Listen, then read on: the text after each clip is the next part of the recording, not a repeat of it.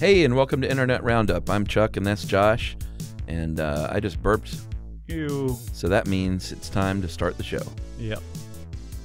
We round up the internet 2 at a time.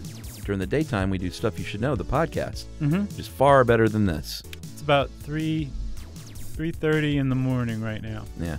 We're not allowed to leave. We're not until we shoot 37 of these. And this is number 36.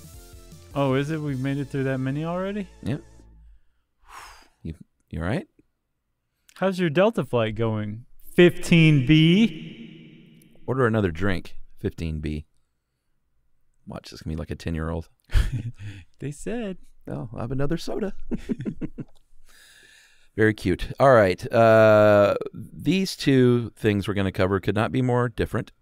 Yeah. One is some mind-bending science, and the other is not that. Body bending video. Hey, nice. Thank you. So this first one, the name of the article is Record-Setting Hard Drive Writes Information One Atom at a Time. From Gizmodo, right? Gizmodo, great site. And this is pretty amazing. In the Netherlands at Delft University, a developer named Sander Otte has invented, Yeah. or is working on perfecting an atomic scale data storage device, basically a hard drive that can pack 500 terabits onto something the size of a postage stamp. Right. That's enough to hold every book ever written by humans. On a postage stamp. On a postage stamp. Yeah. And he did it using, well, he and his team did it using chlorine atoms and copper. Yeah. See, now I'm already lost. Because apparently if you take chlorine atoms and you put them on a copper plate and you keep them at just some ridiculously low negative 346 temperature, I believe. In liquid nitrogen. Or no, liquid nitrogen temperatures. I'm sorry. Negative 346 Fahrenheit. Yep. That's negative 210 degrees Celsius, right? So if you take chlorine atoms and put them on a copper plate at that temperature, they apparently form a grid and hold their position. Like a perfect square. Right.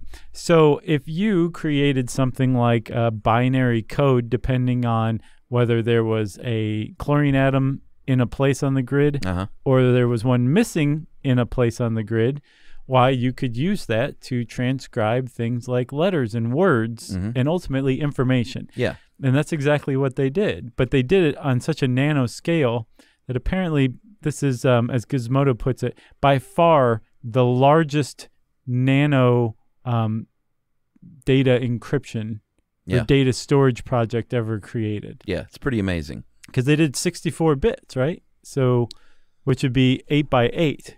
Right. That's a lot. That is. And there, like we said, the temperature is one of the big caveats as far as this being, the new thing of the future. Right. Negative 346 for it to operate and in a clean vacuum environment. Yeah, but it's not going to be your average kitchen. The guy says, look at MRIs, though. You go into an MRI machine, you're basically surrounded by an electromagnet that's kept at helium temperatures, which is super cold. That's a good point. That's geek jargon for really cold. Yeah. And there hasn't been any issues with that. True. So he's like, who knows? But he points out also in the end, he's like, this is about a lot more than data storage. We're showing like we can do stuff on the nano scale that just a year or two ago, everybody's like, that's in the far future. Right. No, the future's now. Yeah, and one of the other problems right now is it's writing the information very slowly, but they said that they anticipate that the speed could increase. Right. And well, this is probably the wave of the future at one point. Atomic data storage. Right. It's amazing. And atomic, not in like the campy 50s way, like literally using atoms to store data. Right.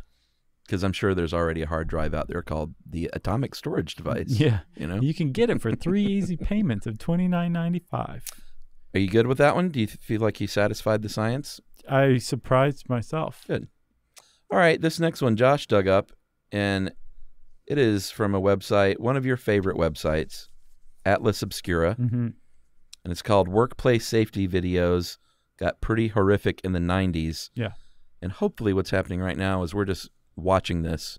It's just playing behind us. Yeah, we would put a disclaimer out, but it's just so obviously not real. Oh, that's not real? No. I thought it was obvious. Yeah, it looks like some of these. You remember Super Dave Osborne on the Dave Letterman show? Oh yeah, I forgot about him. Like where you know, I can't remember the guy's real name. He was on Curb Your Enthusiasm. I think it was Dave Osborne.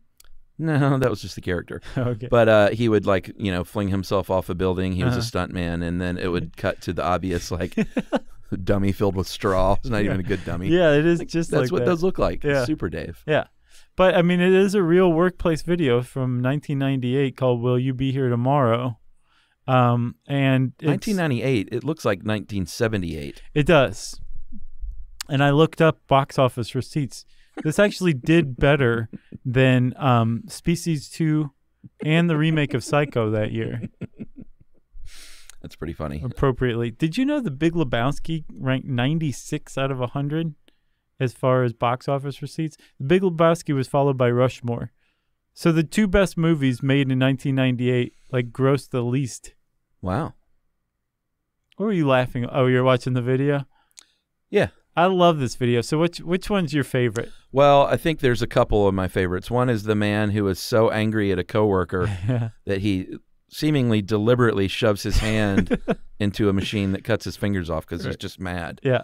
And then well, in any of the ones where the straw dummy is impaled, right, and ketchup squirts out of the body, yeah, that's pretty good. My favorite is I think the guy's like hammering a pressurized gas tank. Yeah, it's like a canister, and it comes shooting off. It's just like a comedy of errors. It goes all over the factory. People are ducking, except for one poor schmo who's in his office, and he gets like smacked in the face, and then the place erupts into flames. Yeah.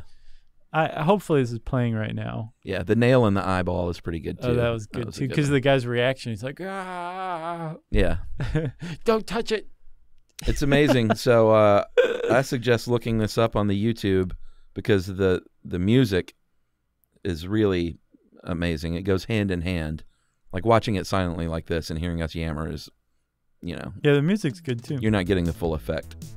So you got anything else on that?